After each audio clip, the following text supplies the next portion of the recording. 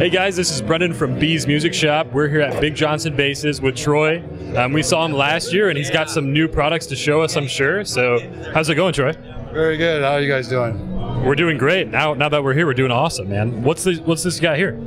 This is the Big Johnson acoustic bass guitar. It has more volume, sustain, and stability than any bass in the known universe. And I take on all challengers from any galaxy or any planet. Right here. You can play it standing up, sitting down, sideways, vertical, whatever you want. There's my Bowable. That's a Bowable prototype there, the first Bowable one I've made. I got a 5-string. Do you want to show us that, or is that kind of up there? Yeah, I got. We'll just let it rotate and cool. Awesome. Play this standing up, sitting down. It goes on the end pin. So now you got.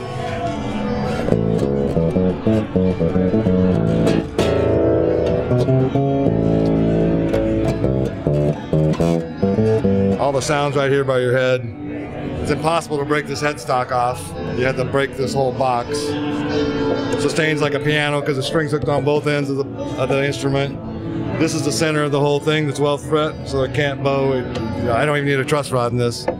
These all have maple rosewood necks with truss rods on them, but I've never adjusted one. So this one over here with the pie, that one is a neck made out of a 2x4 with no truss rod, and it's straight and holds up to pitch.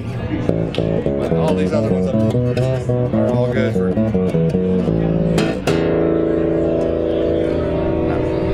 Really quick question. How much does the average one weigh normally?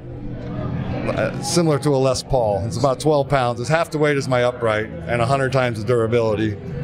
So it's like Les Paul weight, like a heavy guitar weight. Yeah, 12 pounds. I mean, is anything since last year? It doesn't look like anything crazy has changed, but is there anything that has changed as far as design and like overall ideals as far as what you want to do in the future?